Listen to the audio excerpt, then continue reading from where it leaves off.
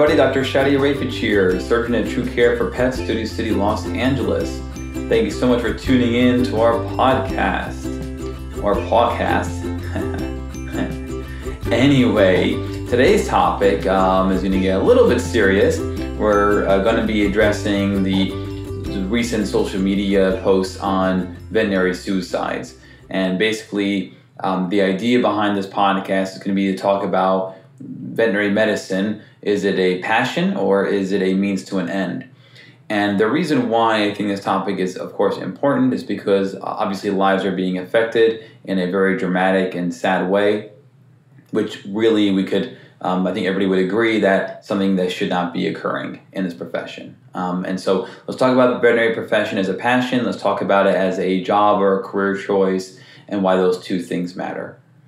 The majority of veterinarians end up choosing the field because of a really strong passion to taking care of pets. They understand that pets are a very important part of family members, family households. They understand that pets can do so many things for us as human beings, everything from provide a sense of purpose to providing companionship to enjoying agility exercises or competing in dog shows, and the list goes on and on. Animals hold a very special place in our hearts, and especially in the United States, pets are really held to a very high regard. They're treated as a family member, and the amount of the health care that people are providing to their pets and the amount of money they're spending on their pets just continues to go up and up every year. Pets are living longer, and this is all thanks to the excellent client, our pet owners, patient care, and the veterinary fields. The veterinary field improving in its technology and what it can have available to pet owners to take care of their pets. We're becoming more and more advanced, and so the majority of pet owners understand that veterinarians are in this for the compassion. Sure, yes, it's a job, it's a way of making money, it's a career choice, but it also is something that becomes more of a way of life. Veterinary students are often compelled to try the hardest they can in veterinary school because they are driven by this compassion. They want to do what they can to help those without a voice, meaning animals. They want to help those silent patients that are suffering, that need medical attention, medical care, and so they are primarily run by compassion. That compassion is absolutely admirable. We expect our veterinarians to have that type of feeling when they're dealing with their furry patients. It comes with the field. You may not have the same feeling when you go into a car mechanic that they have this strong passion for fixing automobiles and helping you out just from a general sense of care. We look at that type of profession as being one where, they're trying to help you out, but they want to make money. It's a business. And the veterinary field is no different. We also need to make money. It is a business. But in everybody's mind, I would say across the board, you expect the veterinarian to be compassionate, to be caring, to empathize, show empathy with you as a concerned pet owner, to take care of these pets. And so there is a cost, there's a price to pay with that. The compassion fatigue that is now all over social media is a real thing. And you have several different, forms of it, or maybe different routes that this fatigue can take place. I would say that veterinarians are classically known to be hard workers. They tend to also be folks that work best on their own, and so they tend to overwork themselves. They tend not to delegate responsibility effectively, work that well in a team environment. They don't know how to share responsibility, and they end up getting burnt out, and that happens quite frequently. In fact, if you see a veterinary hospital with only one clinician, it's not uncommon that they are working 5 to 7 days a week because they can't afford to be closed. At the same time, they can't seem to find a colleague to hire to work alongside them for whatever reason, and it ends up being a scenario where they just work themselves to the bone. And that's one method of fatigue. And the second method of fatigue, which is the one that I'm pretty much referring to here and is what is going to lead the second part of this conversation regarding suicide, is fatigue that veterinarians get from their clients. Pet owners are not only more compassionate and more forthcoming about about progressing veterinary care, but they are becoming more demanding.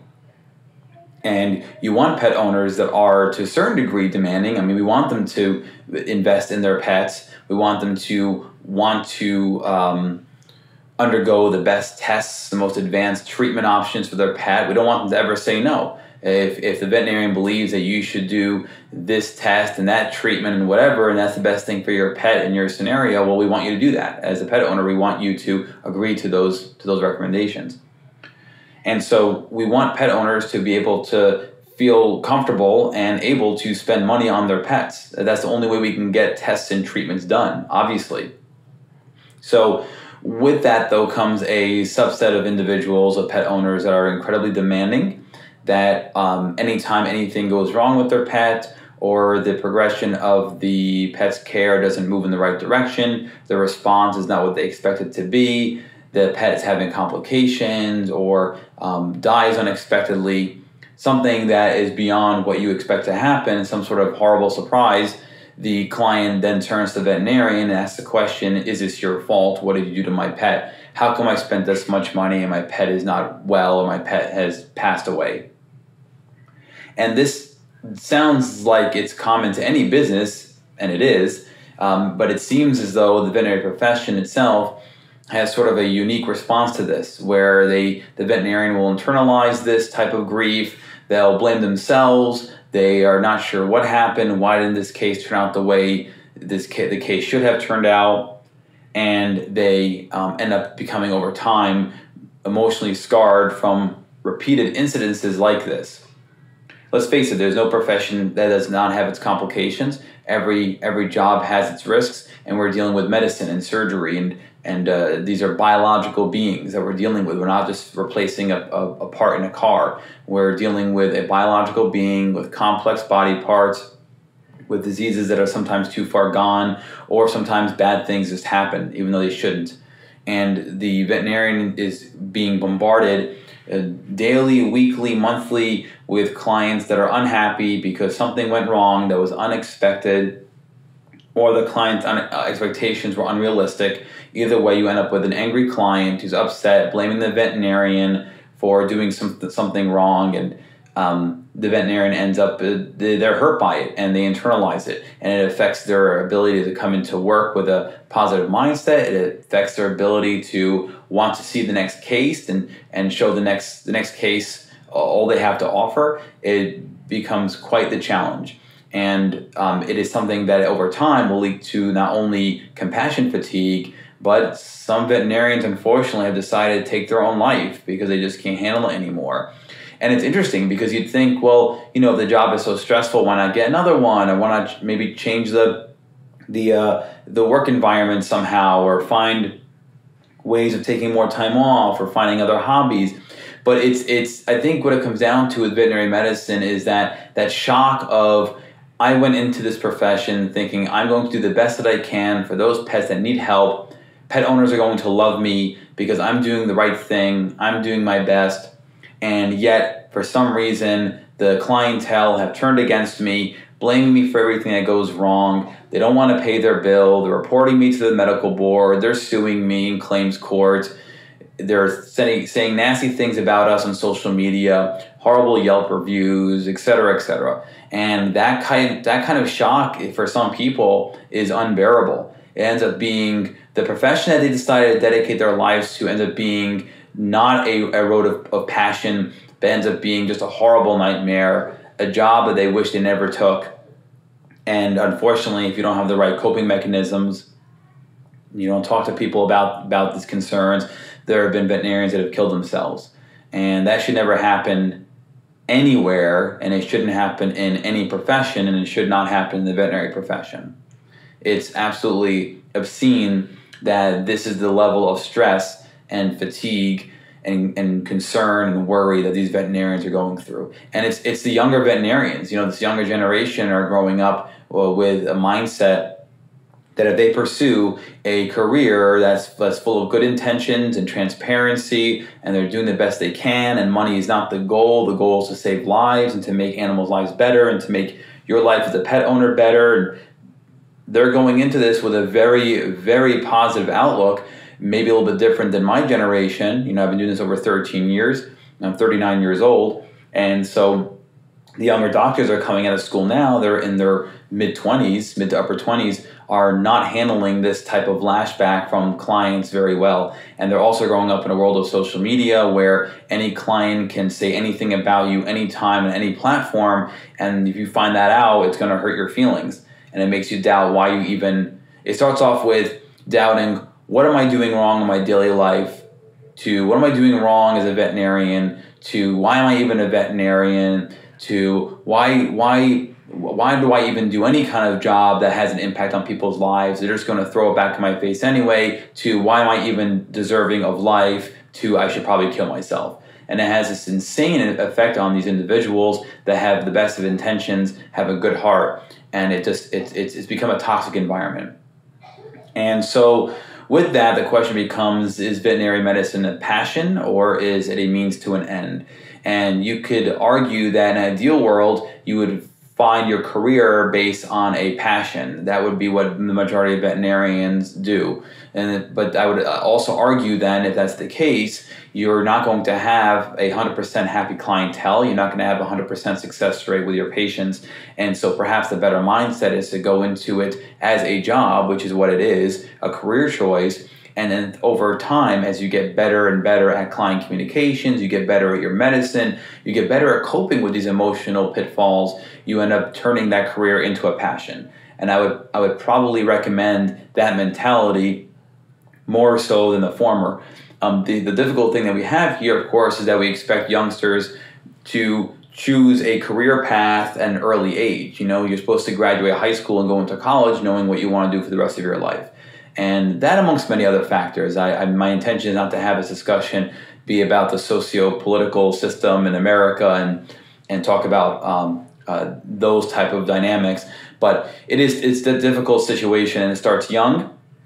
And if you're able to separate the passion from the career, I would say that in lieu of this rise, the apparent rise of suicide in the veterinary profession, that you look at the veterinary profession as a career, as a job. It's a means to an end. And over time, you find out you're getting better at it and you're actually enjoying it and you know how to deal with difficult clients, with upset scenarios, how to improve your medicine, your client communication, then let that career turn into a passion. And from there, you can skyrocket. Don't ever let any job or anything really in life ever get to the point where you're questioning your own right to live. That's absolutely pathologic, it's toxic, it's insane, it's not right. And so if a veterinarian is listening to this, and you're considering something awful like suicide, or you're just not happy with your career and you're worried it may go in that trajectory, I suggest talking to somebody, getting help. The solution may not necessarily be to run away from the decision of being a veterinarian, but you can find some way of coping with it, some sort of method of deterring these negative thoughts, so you can continue to have a fulfilling career that you spend so much time and money in to end up with. If you are an aspiring veterinarian listening to this, then I would not be discouraged. You should, if you're looking into this, you think it's a career that you'll be interested in and you want to pursue it. And just realize that, of course, like any job, there's no such thing as having good days and bad days.